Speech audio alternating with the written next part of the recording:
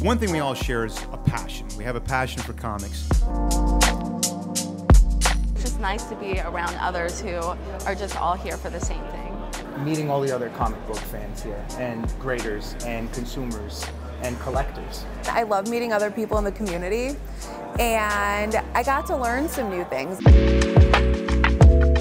I learned all about grading comics. I learned all about spine ticks. I learned all about the inside of the comic. I learned that there's just a lot of interesting things. Learning the cap on page qualities.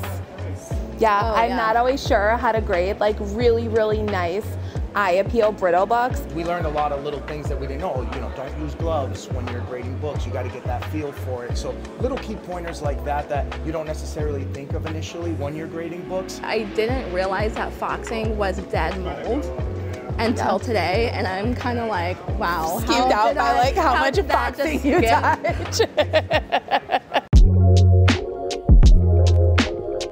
I'm gonna apply everything I'm learning with how to grade defects to what I do every day. Having that experience, seeing it, how it was done, now we can use those tools. It'll help in every area of the business, from raw grading our books before we put them up for auction, or even submitting comic books, to when we go to look at collections. It brings the community closer. Just meeting everyone from Florida, like South Carolina, there's a couple from Ohio. It's great to connect. You get to meet people in the community, you get to learn how they grade, you get to meet the graders, which I think is also really cool, because then you know who's grading your books. It adds a personal touch to it. And comic books are fun. It's been really fun spending time with the comic fam.